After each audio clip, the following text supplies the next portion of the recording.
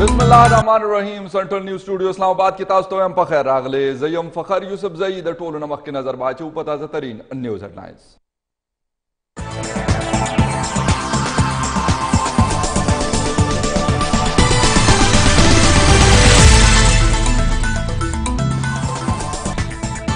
द क्वेटा पश्चिम स्टाफ तरनीस दे the security forces पर गाड़ी सर 13 ब्रिज शवी चे पक्के अत सिक्योरिटी एहलकारों पर शमूल 15 कसान शहीदान शवी और 15 जोबल शवी दी जोबल कसान क्वेट सिविल अस्पताल था रसवली शवी दी।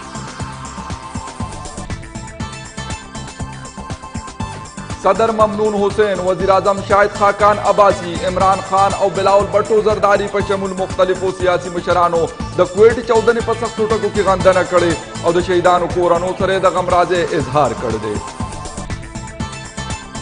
साबिका वज़ीर आज़म नवाज शरीफ कड़े पलाहौर की गट जलसे तक खिताब वही दीदी चिकपल प्रोग्राम वापस वार लसम अगस्त पड़ागा कौम नवाज शरीफ पाइन की द बदलून लपारा द सेनेट चेयरमैन रजा रब्बानी सरा ताउन कवलो ऐलान कर दे अगफल खिताब की अदालती फैसला बांधे ब्या भरपूर तनकीद करे।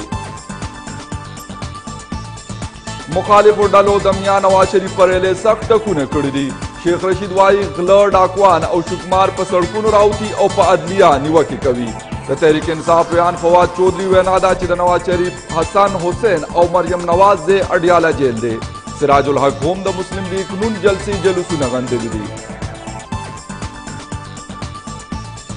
वज़ीर आज़म कराचे लपारा द 15 अरब रुपो पैकेज ऐलान कर दे शाहिद खाकान अब्बासी पड़ागा कड़े चे रेंजर्स बस इनकी कार जारी साथी औखार के अमन अमान बा नूर कबलेशी।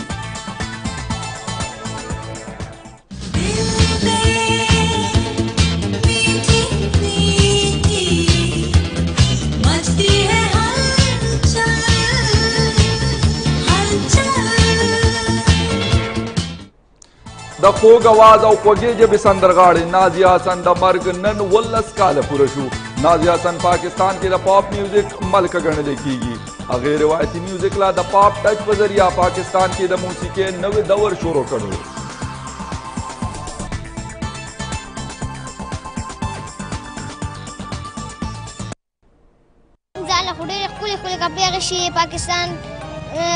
पाकिस्तान झंडे बशाना और बेजुना और मार्क्स में आगशिया और टूपे गाने और अरसा में आगशिया मजान जश्न आज़ादी रपारा में चश्मे आगशिया झंडा में आगशिया टोपे में आगशिया मजा पक चक्कर लंघा पाकिस्तान जिंदाबाद। टोल मल के पसवार लसम अगस्त योम आज़ादी मांजल लपारा तैयारियां जारी दी कौमी झंडे पर दुकानों और कूरनों लगवली शविदी द वतन सरा इजहार मोहब्बत लपारा जनिजवानानो पलगाडो लहुम शिन रंग वर कड़े द योम आज़ादी तकारीब ब सबाला वफाकी और टोलू सूबाई दारुल हुकूमतों की मुनक्किद की थी। पाकिस्तान क्रिकेट मैदान के हिंदला यो बलमात वर कड़े द पीसीबी पखवास एशियन क्रिकेट कौंसिल हिंदना द अंडर 19 एशिया कप मेजबानी वापस अगस्ते द कप द नवी शेड्यूल ऐलान बाउरुस्तो कवलेशी।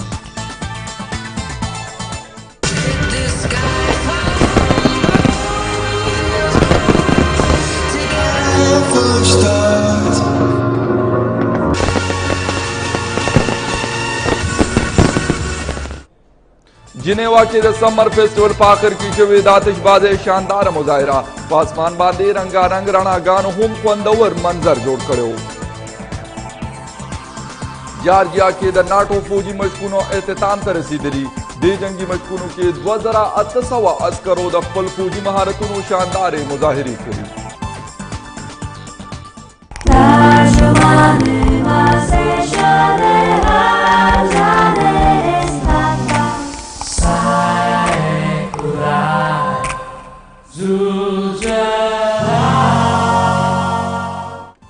और द पाकिस्तान कौमी तराना वैलदा द अमन सरा मोहब्बत लरून की हिंदुस्तानियानो और दग तराना डाले कड़दा अमन पसंद पाकिस्तानियानो था द तराना अदायगी संग शवे खबरों बतासो पदे न्यूज बुलेटिन की।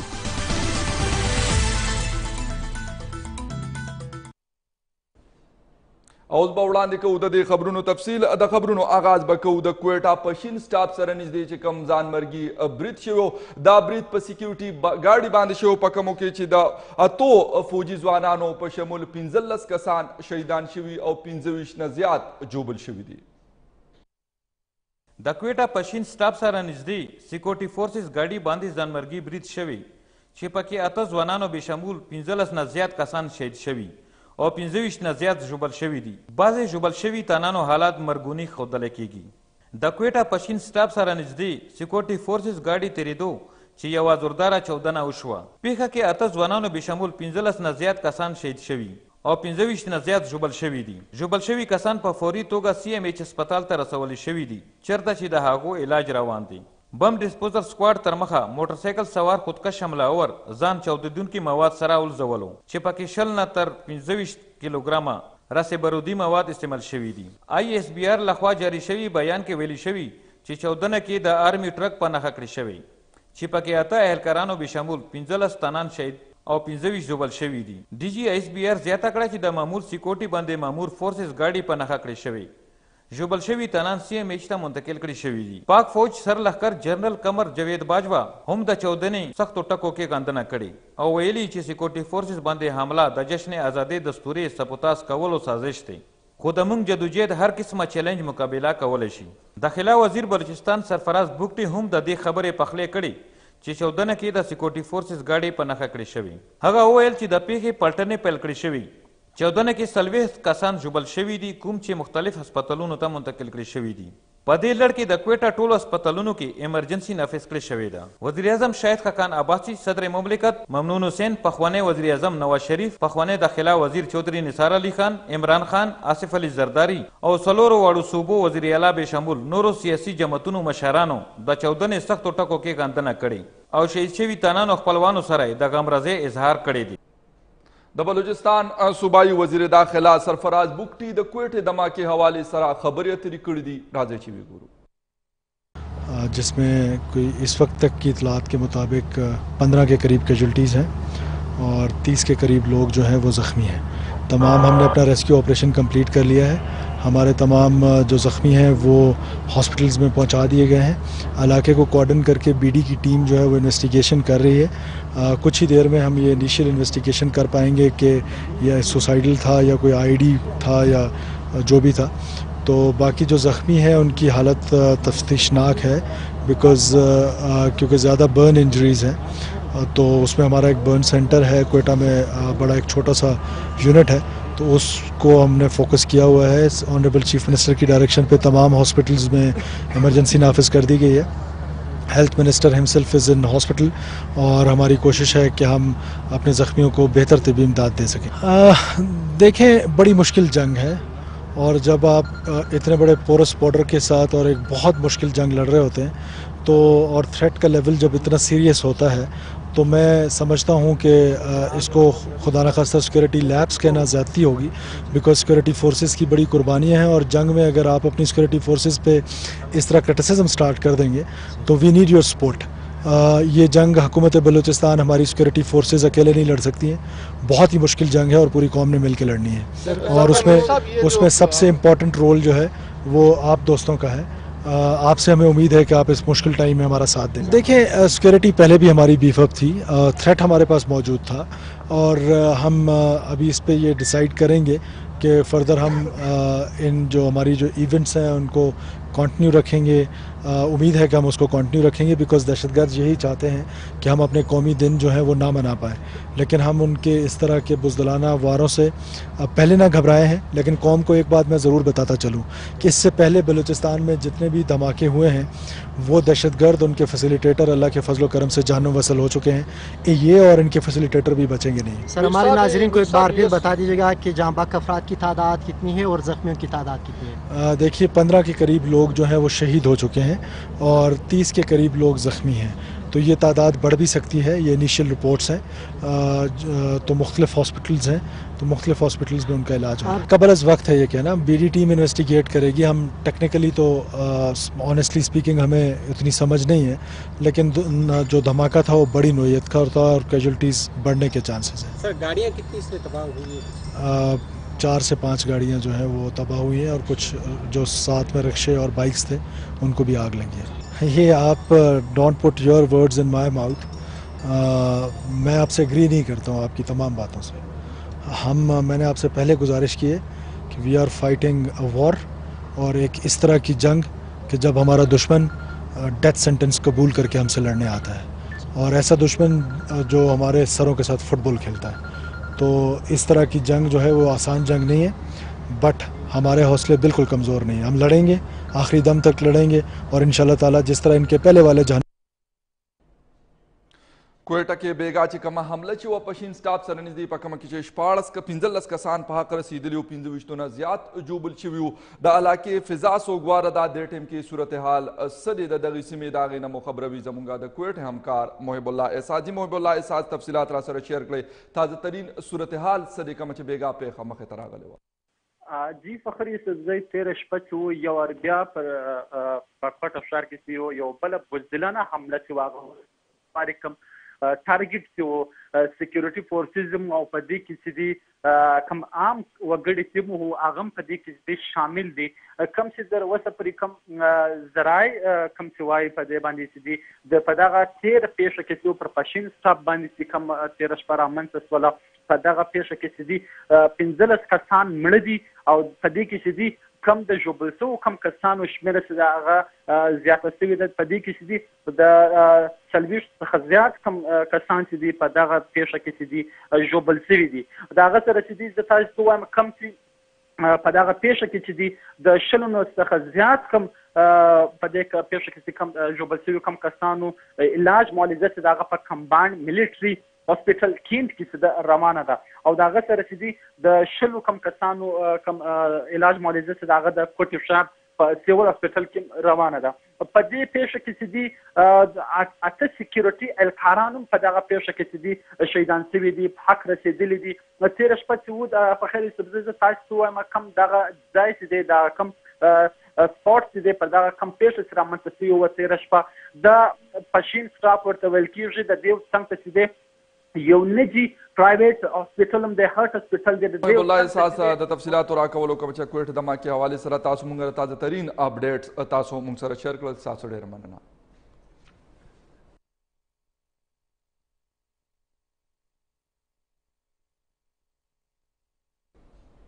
पानामा केस के सुप्रीम कोर्ट ना अहल शवे पखवाने वज़ीर आज़म नवाज शरीफ द लाहौर दाता दरबार के खपल एहततामी खिताब के यौजलबिया मुल्की निज़ाम और अदालती फैसले बांधे सख्ती निवकी कड़ी और वही दी द मल्क सिस्टम के वायरस थे और इनकलाब रावस्तो लपारा द दे निज़ाम बदले दल जरूरी दी और अगर जुमात बाद आइन की द बदलून लपारा द सेनेट चेयरमैन सरा मरस्ती कवी पनामा केस के सुप्रीम कोर्ट ना नायल शवे पखवाने वज़ीर आज़म नवाज शरीफ द लाहौर दाता दरबार के खपल इख्तितामी खिताब की यो जलबिया मुल्की निज़ाम और अदालती फैसले बंदी सख्त निवा के कड़े और वयली दी द मल्क सिस्टम की वायरस दे और इनकलाब रवस्तु लपारा दे निज़ाम बदले दल जरूरी दी और हगा जमात बदा आइन की बदलून लपारा सेनेट चेयरमैन सरा मरस्ता कवी द लाहौर दाता दरबार के खपल खिताब के पखवाने वज़ीर आज़म नवाज शरीफ ओयल चे सलोर काला उड़ान दे तासो वयली वो चे नवाज शरीफ बिजली निश्ता मल्क तरखा गरीदा सलोर काला नपस बिजली लोडशेडिंग खत्म शवे खुबिया हम ज कोरता वास्ता वले शुम हमेशा मुंतखब वज़ीर आज़म सरा दसे शवी यूनिम काला नपस कोरता अस्ता वली शवी दी तासो वोट वर्कड़े और सो कसान वज़ीर आज़म कोरता वास्तवी आया आविया कालो ना टोल वज़ीर आज़म गलत रगली कना नोबिया वले हगा कोरता अस्ता वली शवी पिछले 4 सालों से इस मुल्क में क्या होता रहा है, धरने होते रहे हैं, हुकूमत के खिलाफ साजिशें होती रही हैं और फिर वज़ीर आज़म को नाअहल करने के लिए पिछले 1 साल से मुकदमा चल रहा है। उसके बावजूद अगर बिजली आ जाए, उसके बावजूद अगर गैस आ जाए, उसके बावजूद अगर मेट्रो आ जाए, उसके बावजूद अगर ऑरेंज लाइन आ जाए, उसके बावजूद रोजगार आ जाए, उसके बावजूद तरक्की और खुशहाली आ जाए, तो भाई अगर ये 4 सालों में तमाशे ना होते, आज पता नहीं हम और क्या कुछ कर गुजरे होते। आज पाकिस्तान तरक्की की मनाजिल तय कर रहा होता। नवाज शरीफ सवाल पोर्ता करो चे पाकिस्तान तरक्की कवला या ना सोक दे ची दुमरा जुलम पर पाकिस्तान कवी पाकिस्तान की दाउलस वोट हिस कदर निश्ता सलोर काला के में डेर मेहनत सरा कार करे दे कुम खलक चे पाकिस्तान पूरे खंदागाने कवी आया दा दुई एहतिसाब न दे पकार और आया दुई पाकिस्तान और काम बंदी जलम न कवी हगा ओयल चे कचेरे मल के इनकिलाब रा नगलो नो काम बा बदतरीन काम जोड़ शी که انقلاب را نغلو نو چاته به انصاف نه میلویږي، خوشحالي به نه میلویږي. 3 ډیکټیټر 3 کاله تیر کړو او هر وزیر اعظم ته اوسطا یم کال میله شوی دی. پخوانی وزیر اعظم وویل چې کومه وعده چې مې کړې وه هغه پوره کړې شوې. بجلی وعده مې کړې وه، بجلی راغله. ترخګرۍ ختمولو وعده مې کړې وه، ترخګري ختمه شوه. اوس تاسو سره دا وعده کوم که چیرې تاسو حکم ورکوئ نو د تاسو ووټ حرمت به بال کوم. هغه وویل چې تر سوچي د ملک تقدیر نوی بدل شوی تر هغې پورې به کور کې نه کینم. وعده وکړئ چې پاکستان کې انقلاب راوستو لپاره به زما مرسته کوئ. نواز شریف وویل چې د مخکې لایحه عمل اعلان به په 14 اګست کوم او د پاکستان آئین کې بدلون لپاره ما مرسته وکړئ. که چیرې تاسو نن لیک ته موقع ورکړه نو په ملک کې به فوري انصاف نظام راولم او بل به خلکو ته ارزان کورونه ورکوم. तो फिर आपने मुझसे ये सच्चा वादा करना है कि आप पाकिस्तान में इनकलाब बर्पा करने के लिए नवाज शरीफ का साथ दोगे। परसों 14 अगस्त है, याद रखना अपने बुजुर्गों, आपके बुजुर्गों ने इसके लिए कुर्बानियां दी थी और मैं आपसे आज ये 2 चीजों का इंशाल्लाह ये वादा कर रहा हूं कि अल्लाह ने हमें और हमारी पार्टी को मौका दिया, हम वो इनकलाब लेकर आएंगे जहां लोगों को स्पीडी और सस्ता इंसाफ मिलेगा, जहां लोगों को इंशाल्लाह स्टेट ममलकत आसान शर्तों पे घर लेकर देगी. नवाज शरीफ وویل چې د سینټ چیرمن تجاویز تسلیم کوم او هغه سره به په ګډه دې حوالې سره کار کولی شي. اخره کې هغه د بلوچستان چاودنه کې شهید شوي کسانو ته سلام وړاندې کړو او د هغو خپلوانو سره یې د همدردۍ اظهار وکړو. یاده دې وي چې د شروع په ورځ سهار اسلام آباد نه د خپل سفر ریلی په صورت کې شروع کوونکي پخوانی وزیر اعظم نواز شریف 4 ورځو کې لاهور ته خپل سفر مکمل کړو. هغه پینډې، جیلم، گجرات، گجرواله او شادره کې د مسلم لیگ کارکنانو ته خطاب کړی. په ټول خطاب کې هغه په نامه کیس کې د خپل ناهیلې فیصلې باندې سختې نیوکې کړې او د مایوسۍ اظهار یې کړی. لیاقت میا نواز شریف او عمران خان د یوې سکې دواړه خونه دي. د بلاول بټو زرداری په میا صاحب او خان صاحب باندې تنقید وایي چې دی دواړه د ملک د سیاست بیړه غرقه کړي. دا خبرې د پیپلز پارټي چیرمین بلاول بټو زرداری چې نیوټ کې جلسې ته د وینا په وخت کړي دي. د بلاول بټو زرداری وینا وا چې یو طرف ته ملک غربت پسې واقع دی نو بل خوا حکمرانانو خپل تجوریانې ډکولو ته کار ویلی دی. د میا نواز شریف په اړه یې وویل چې ټول عمر یې قام ته دروغ ویلي دي او اوس د سپریم کورټ فیصلې هغه سارټیفاید دروغجن ګرځولی دی. بلاول د میا نواز شریف نه دا سوال هم وکړو چې اخر په جی ټي روډ یې زور چاته د ښودلو کوشش کړی او دا چې نور د پاکستان ولس دوکه کول د میا نواز شریف د وس کار نه دی او خلک اوس بیداره شوي دی. چې نیوټ جلسه کې بلاول د تحریک انصاف چیرمین عمران خان او میا نواز شریف د یوې سکې 2 اړخونه وګرځول او د ویل چې دواړو مقصد د ملک سیاست د انتشار ښکار کول دي خو طریقه یې بدله ده.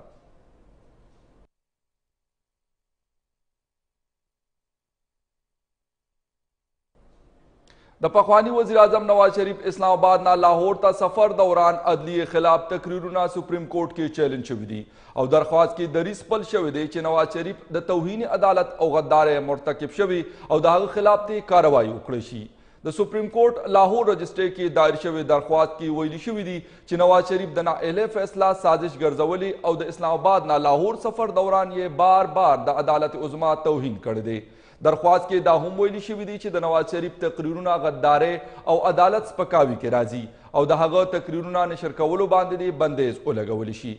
درخواست گزار لخوا عدالت ته خواست شوی چې عدلیې مخالف تقریرونو باندې د نواز شریف خلاف کاروایی وکړی شي.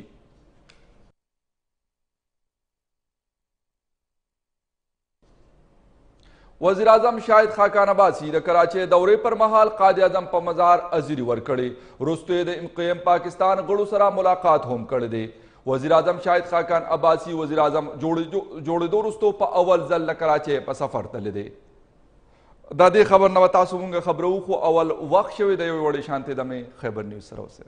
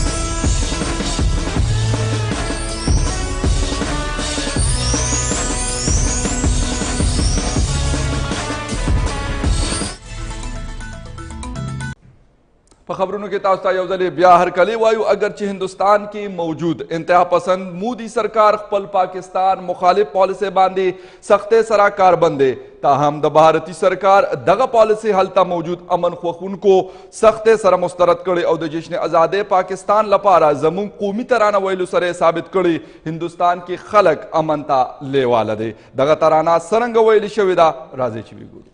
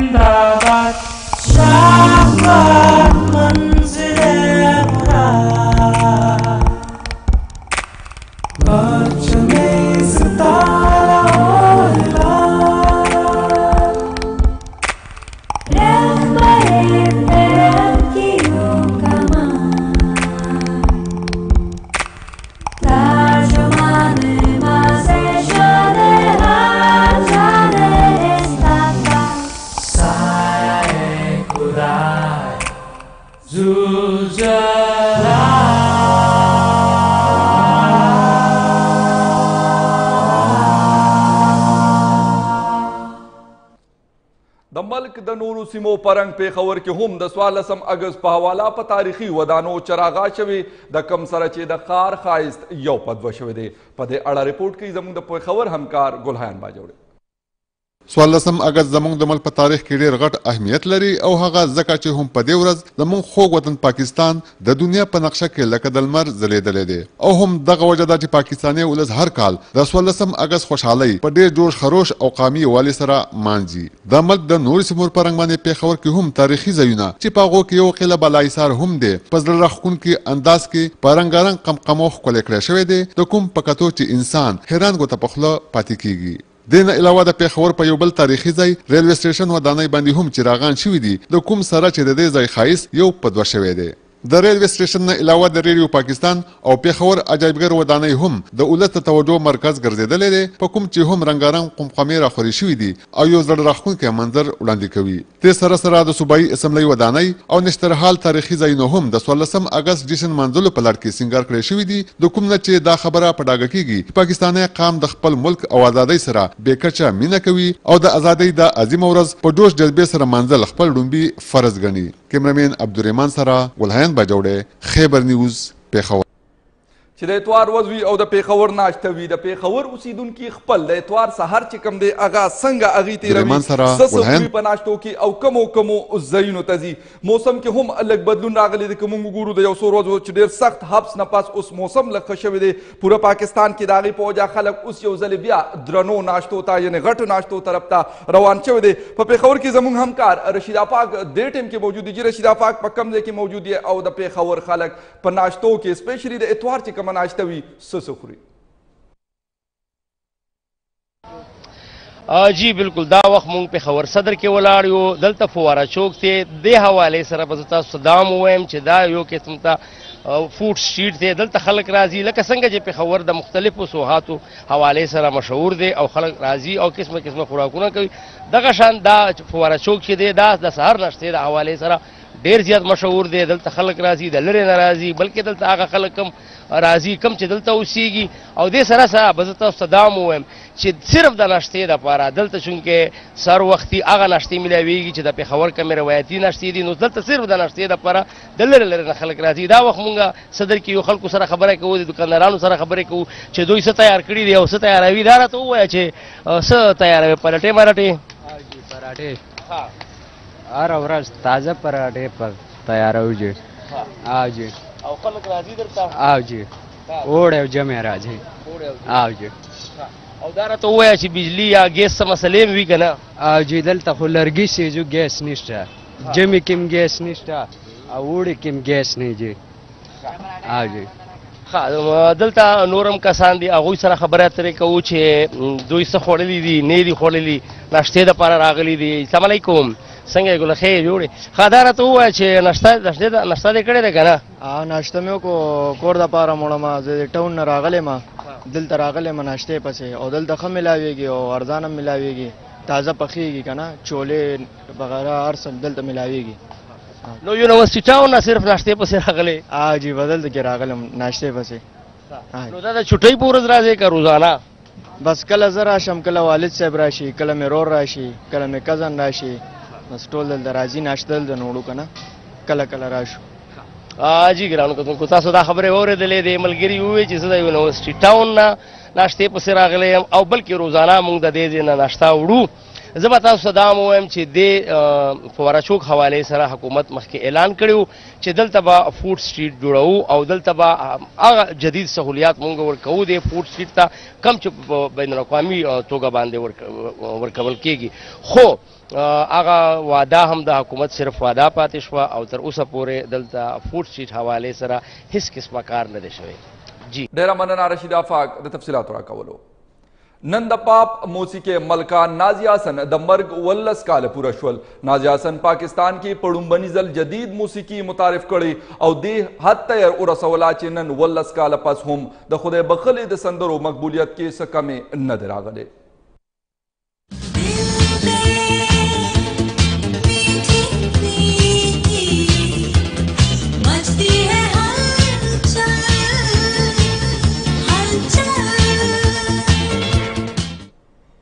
نازیه حسن ډیر د وړوکوالي نه د موسیقۍ په میدان کې قدم ایښودی و د 15 کالو په عمر کې د هندوستان قربانی فلم لپاره آپ جیسا کوئی میری زندگی میں آئے گانا ویلې وه چې سپر هټ ګرځول شوی وه په خپل کم عمر کې چې نازیه حسن څومره ګانې هم ویلې وې هغه د خلکو خوښې شوې وې خو د ټولو زیات مقبولیت ډیسکو دیوانې ګانې ته ملاو شوی و د موسیقۍ په میدان کې وخت په وخت جدت او بدلون راځي خو د نازیه حسن د اواز او د سرونو کمال دی چې نن هم د هغې سندرې خلک ډیر په شوق سره اوري په نننۍ ورځ د نن 19 کاله مخکې نازیه حسن د کینسر د رنځ له کبله په حق ورسېده د موسیقۍ په مختصر کیریر کې نازیه حسن سره د خپل ورور زهیب حسن 4 میوزیک البمې ریلیز کړی شوي وي او ټولې سپر هټ ګرځېدلې وي